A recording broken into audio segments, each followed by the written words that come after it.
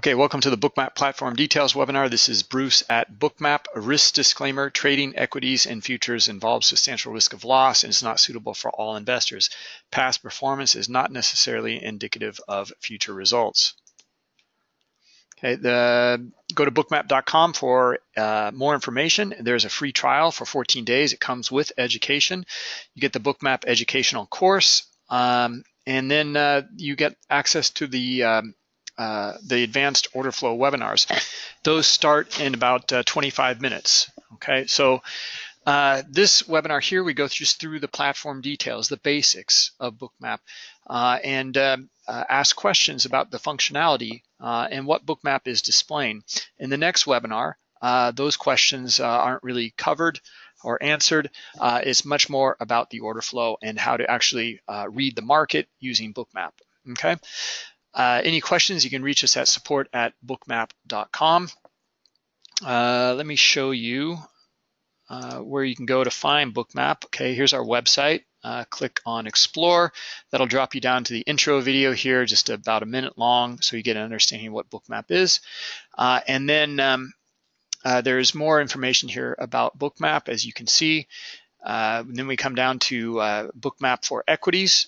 Okay, we offer it through NASDAQ Total View, and then a bit further down, connectivity. Okay, so you will need a data provider. Now, connecting to the NASDAQ is through Dev Experts, right?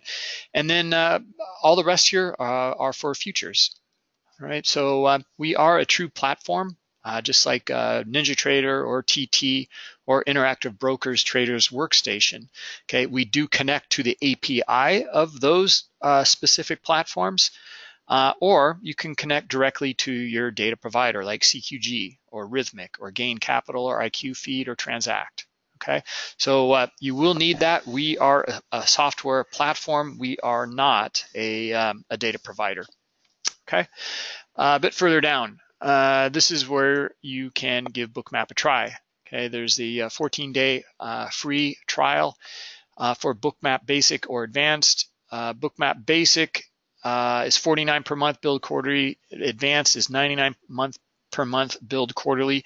The differences between the two are the add-ons. Okay, so one is the ability to trade right from the chart in Bookmap. This is quite an advantage because you have the liquidity heat map in front of you, and you can place your orders in respect to that liquidity heat map. Okay, and other DOMs or other trading platforms, you're not really going to be able to see that, so you can react very quickly with the one-click trading. There's other proprietary indicators that we have here that are specifically for order flow. Understanding imbalances, understanding where larger players, identifying larger players with the large lot tracker or iceberg detector, and then we can also look at some of the correlated markets. Okay, quants, you have specific needs like connecting to your own data or your proprietary indicators. You can click here and learn more. Some of our partners you can see here, and then you can contact us here at support@bookmap.com, or there's the telephone number here. Okay. All right. Follow us on Twitter at bookmap_pro, and get the most up-to-date information and retweets of other users. And then you can follow us here on our YouTube page. Okay. So there is the some intro videos here, and a playlist of intro videos, and then some of the features and components you can see here.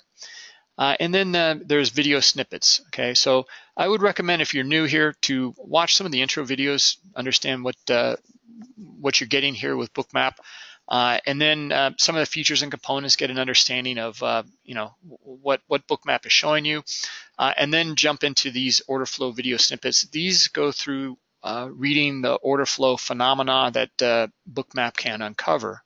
Okay.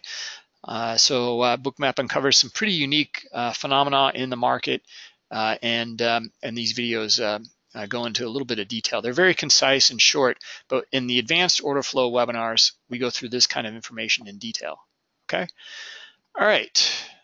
So let's take a look at the market now. That said, we have a short week here. We're having the webinars Monday through Wednesday because of the US holiday on Thursday and Friday. Okay, it's the Thanksgiving holiday, so it's going to be a pretty low volume week in general. Just let's be aware of that, and let's take a look here at Bookmap. Okay. I'm sorry, I wanted the bigger picture view here. All right, so this was the let's look at the NASDAQ. Okay, so our bigger picture view was we're going to have to go to a 1 hour chart. Okay, we saw some great stuff previously, some week or so ago, and then some volatility here. As you can see, the move to the downside, and then we break this trend line here. So we're right back into this huge range, and we still are in that range. This breakout here went to all-time highs, and we can see that we've pulled back to where we broke from down here. Okay, now in the bigger picture, this is something we look at in the order flow. So I do want to mention that right now, because we're going to see how fractal these markets are, how these kinds of moves are just much bigger picture of what we see in the order flow. And we can see that, we either had buyers start to enter back down here that bought previously, okay, and we're going to see that in Bookmap. We're going to understand what's going on in this area here. Well, actually, this is in the overnight session, so we won't. Sorry about that. We will start to see them around this area here where the cash session opened. Okay, that's what we're going to be interested in. But my point is that we see the move here. We see that there's still buyers here. Okay, now not as many as before. Okay, and we haven't come back up into this area here. Okay, so let's take a look at Bookmap. All right, and get a feel for what's going on here. Here's our cash session. Okay, starts here at 9:30. You see the quick move to the downside, and then right back up, and then kind of some sideways action here, but with a slant to the downside. You can see that kind of in this area here. You start to see that we did make a lower low here and a lower high. And then that's definitely summed up here. So now we are, in a kind of a downtrend, but it's really kind of it's not the strong trending market that a lot of times we'll see. Anyway, I'll cover that in some detail. Let me just go through what you're looking at in Bookmap. All right, I'll just get to the basics here, okay? Just a review of the basics. And let me know if you have any questions. Happy to go through it, anything that you want. Other than that, though, I'm just going to go through the basics right now so everyone has an understanding of what we're looking at here, okay?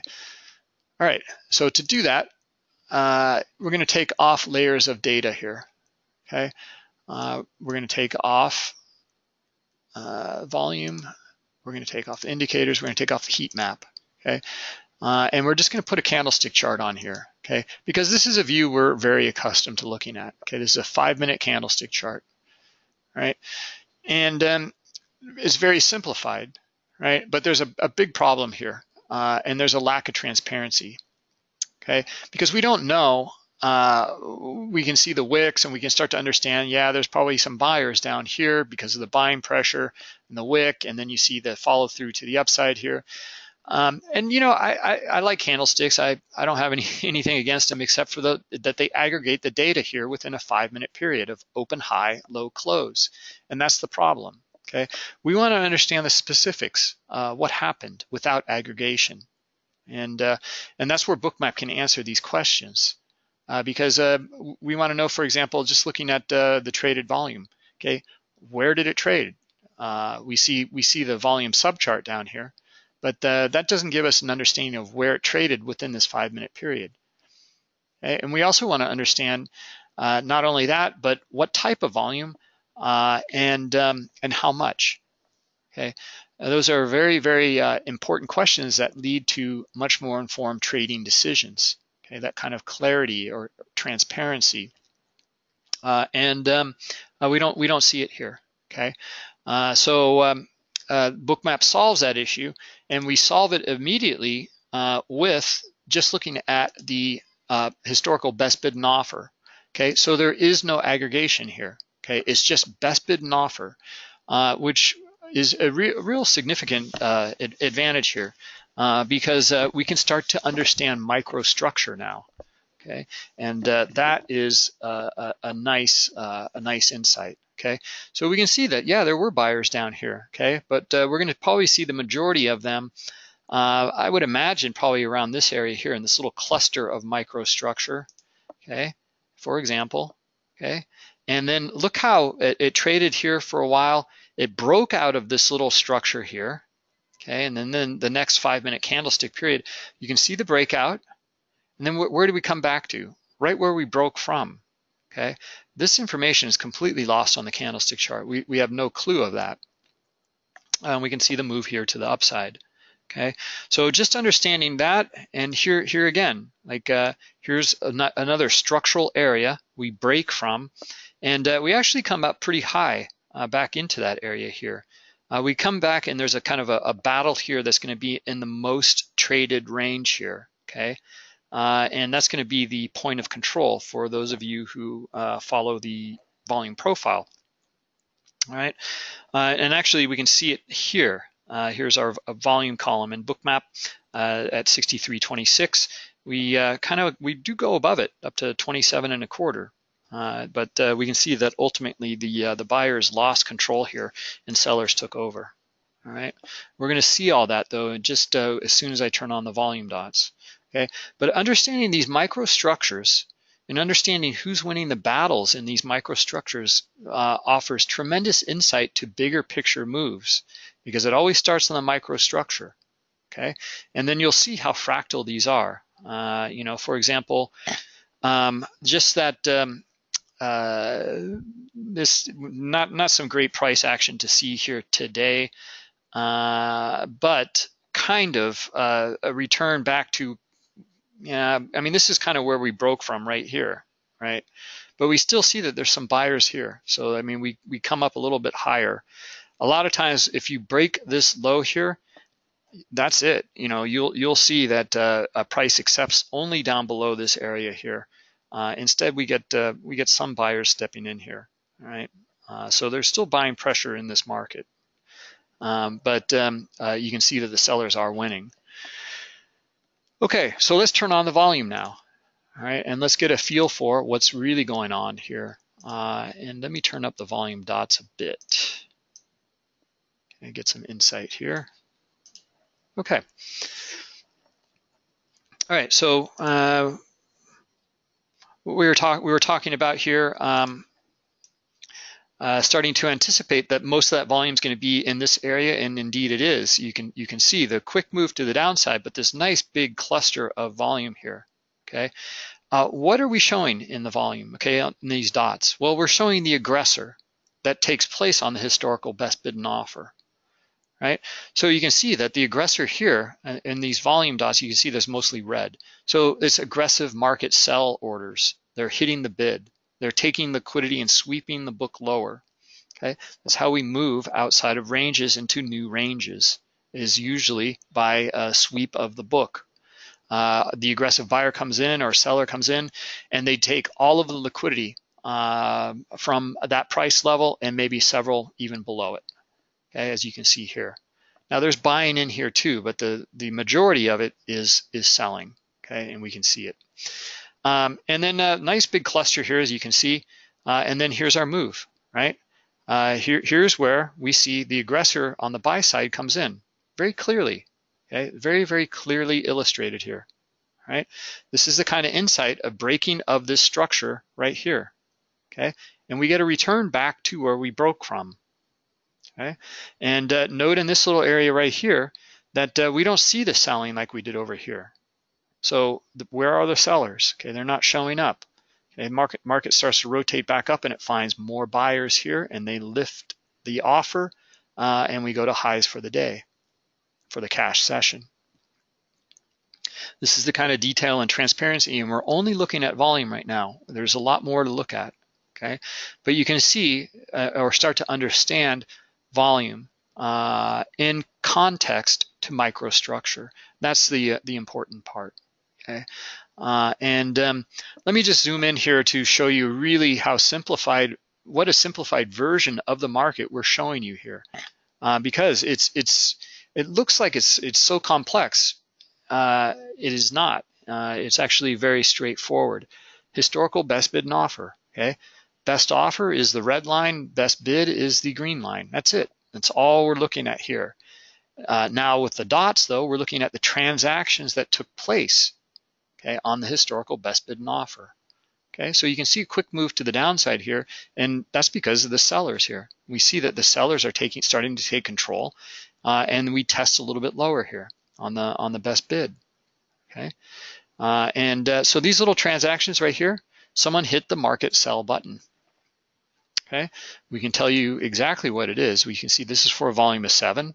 This is for a volume of 5. We get the date, the time, what was on the bid, and the volume here at this price level. Now, we're looking at millisecond level here, so thousands of seconds. But we can continue to zoom in here and note how I'm breaking apart all of those little all of that that volume of 7 is now turned into actually a volume of 1, 3 trade events here, and 4 trade events here. So we have every single event here documented in Bookmap. All right, but we will visually aggregate this as I zoom back out, because now we're down at millions of seconds. Okay, so we don't trade at those levels, but we can see every single event. Okay, our complex event processor can handle millions of these data points. So now if I zoom back out though, okay, note how as I compress the timeline, I'm going to show this as one bigger dot here. Okay, so it's for a volume of 12. Okay, so I know exactly what has occurred here, but I have all of the data of really how it unfolded. Okay, so that's it. That's what we're looking at. And a green dot, that's an aggressive market buy. Let's zoom into this one, and we'll break that trade apart, and we can start to see that actually constituted 1, 2, 3, 4, 5 events.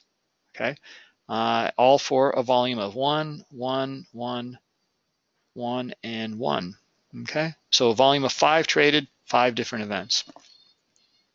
That's how these markets, to be honest, that's how they trade. Algorithmically, you'll see many more trades for smaller size as larger players try to disguise their position by using small order size. Okay, you won't see those block trades go through like you used to maybe 20 years ago. Anyway, that's what we're showing in the volume dots, just so you guys understand exactly what these are. As I zoom and continue to zoom out, so many trade events have occurred here that we're showing the volume with this pie display, right? And we're giving you the size of it as well, so, and the overall shape by the color. So we know the delta here. So for example, this volume here of 228 contracts, the majority of it was selling, okay?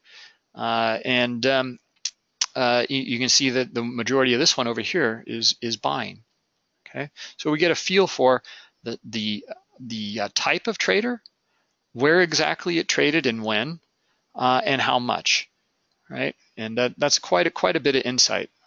It's like a footprint chart, except that it's even more giving more data than a footprint chart, because the footprint chart aggregates just like a candlestick will. Okay, right.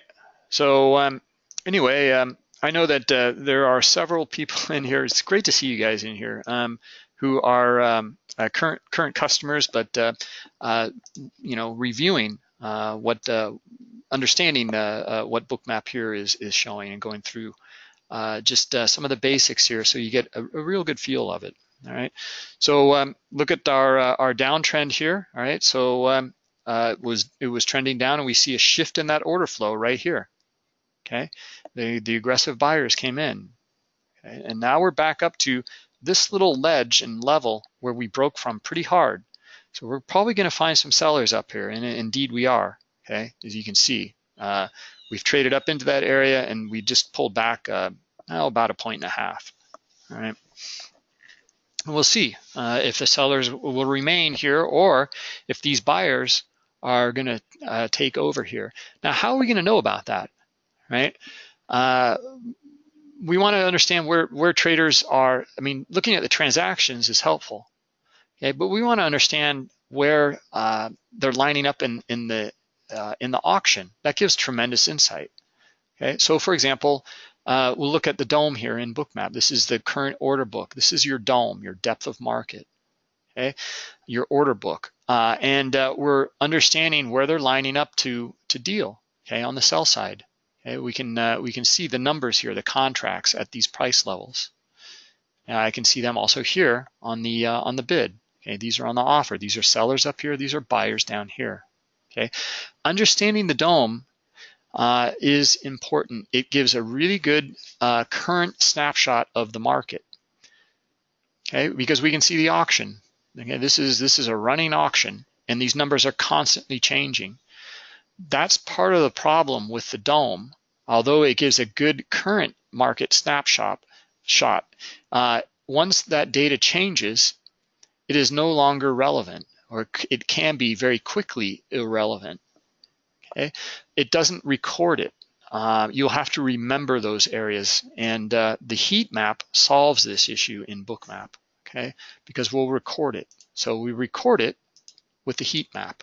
Okay, this is the next level of data, and you see that when the numbers change over here, you'll see the heat map change in the grayscale. Okay, so we take these numbers and we paint it in a graphical representation.